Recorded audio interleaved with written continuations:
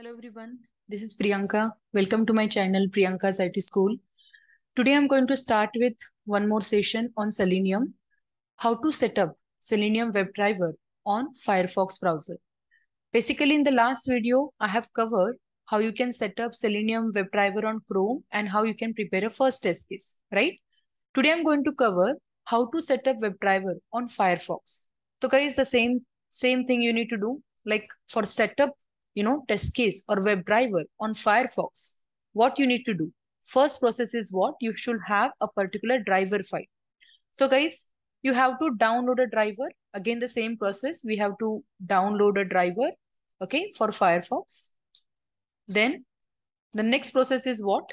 You have to set up this driver, okay, to your project. So set up driver to project, correct? For this, again the same, we are going to use system.setProperty method. And then in the system.setProperty method, you have to pass key and the value, remember.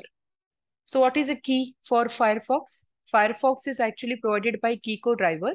So you just need to write a key as a Keyco, okay? Let's say I will be writing in this way. In double quote, you have to write WebDriver dot Geeko dot driver. This is a key.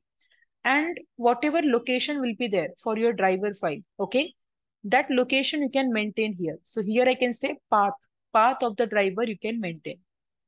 Okay, now what to do? So let's download first a driver file. So go to the selenium.dev official website, right?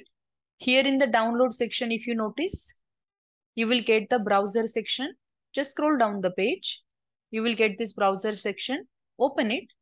And here you can see the first browser is Firefox. So it is Geeko driver implemented. It is supported by Mozilla, correct? So what to do? Go to the documentation. Inside documentation, you can just go to this Geeko driver drivers. And here, see the latest version is available 0.32. Basically for Firefox, you don't need to check any version, okay? The details are available here that this browser is supported for any version which is greater than 104 version. So you can see if on my system, if I want to check the version, see again I can open a Firefox. I can check the version, which version I'm using. Let's see. So here you can see I'm getting 106. That means whatever Firefox driver I'm going to download now, this is supported for this version, correct? So just scroll down the page and here you can see all the files are available. Check your platform and as per your platform, you guys can simple download this particular file. Let me just show you all the asset, whatever it is available. So see, I'm using Windows 64-bit, so I can directly use this one, correct? You have to download this. See, one zip folder get downloaded again. What to do next? Go to your Eclipse, correct? And I will just do one thing. Go to first download section. Then I will just cut this file from here, okay? And inside Eclipse, I will be showing you how to add a driver directly to your project. So yesterday we have created, okay, in the last video, we have created this driver folder. Inside this folder, I have to add this file. So go to properties, go to this location, and then in your system, whenever driver folder is available, paste your file here. Can you see? I have pasted here Geeko driver. This is a zip folder to extract it. Let me extract. See, using this option, extract here, I'm going to extract it. So now you can see I'm getting that Geeko driver here. Let me delete this zip folder now. We don't require it. And just close the folder or close that window. And see, you can refresh your driver. So automatically you are able to see Geeko driver is available here. Correct? Now we guys are able to prepare a script. So one more time, under same package, web testing, I'm going to create a new class. Let's see. This is what? This is a setup, or I will say test for Firefox. Let me write a simple test for Firefox. Okay. Now take a main method and see. Very first, we just need to perform automation on web application. So guys, we are just going to write here first statement, that is WebDriver reference. That I'm going to write WebDriver driver. It is equal to new, and the object of interface is not possible, correct? WebDriver is interface.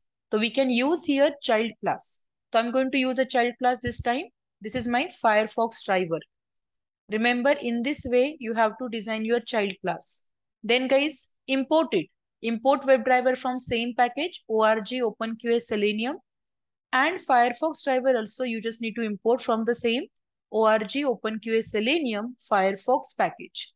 Import it. But as I told you, only one statement is not enough to launch a browser. Correct? If you write this and if you run it, definitely you will get an exception. That exception called illegal state exception. It will ask you to set up a driver path for this Firefox browser. Let's see. If I run the code, I'm getting one exception. Okay, let this complete. Okay, so this time, I guess it has launched successfully. Okay, but that is wrong. So initially, if you try now, you will get exception. Okay, fine, that's okay. Let me set up. In fact, still it is opening my browser automatically, but still, let me, set up my system property. System dot obviously set property. And here you can pass your key, that is WebDriver. Yes. Then again, for Firefox, you have to set up Gecko driver. Remember, so just write Gecko dot driver. And then guys, whatever path we have, set for that particular driver, that means whatever location will be there for your driver, just copy that path here. So first, I need to take a location of my project. So I will be just taking, dot operator and here one forward slash, which will capture a complete location of my project. Along with that, I just require this location. So let me just right click on Gecko driver, go to the properties. It is available inside driver folders along with the file. So I will just copy that particular path and I will paste it here. So these two statements will help you to launch your browser. Always remember. So whenever you want to set up any driver, right, you just need to set up this way. So these two statements will help you one more time to launch. Okay, this time to launch, Firefox browser. So what I'm expecting this time, which browser should open? Firefox browser should open. Let's see whether it is opening. So if you run the test case, see the result. Yes, this time you can see I'm getting the browser. Yes, browser got open now. Yes, but I want to perform automation. I want to open an application inside my browser. So guys, yesterday we have seen to open any application, correct? We can use, get command. Remember. So let me just write here to open application. We will write driver.get. Here you can pass URL address of the application, whatever application you want to open. Example, this time, let me open Facebook. So if I write here facebook.com, so I'm expecting that application should open in the Firefox browser. Let's see.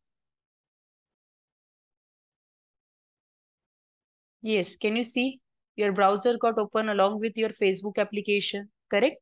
And one more time, if you just want to check the title and all, just capture a title, validate a title. Yes, you can do that. So I will say to capture, let me write properly, to capture title. Which method? Again, we can use driver.getTitle method, which will return you string. So either you can fetch the title and you can store as a expected or actual title. Yes, currently we are accepting title from the application. So this is my actual title. So let me just write, this is the actual title.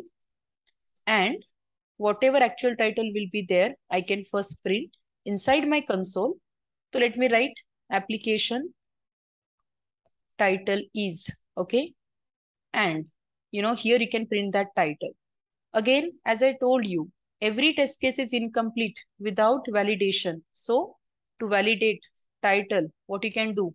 See, currently we are having title in the string. So I can directly apply validation point here. If actual title, it is equals, but we should know expected title, guys. So if you just notice here, when you open Facebook application, what is the title? Let's see. For Facebook, what is the title you are getting? So when I open this, I'm getting Facebook login and sign up. So suppose I just want to check only the Facebook is available or not. So here I cannot perform equality. I just want to check that substring, the partial string is available or not. So here I can directly use which method? Contains method. Remember that title actually contains what? So here I'm writing again Facebook. If there is a Facebook, it should pass. Okay, that is what I'm expecting from the application. So let's see.